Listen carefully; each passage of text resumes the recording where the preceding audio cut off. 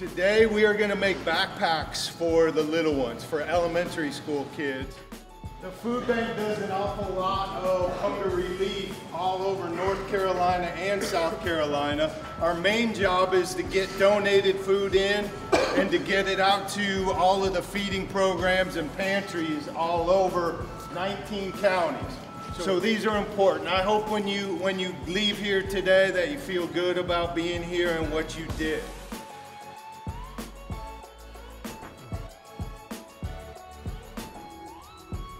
It's really fun to be out here as a team and everyone contributing to something that's more important than wins and losses in football games.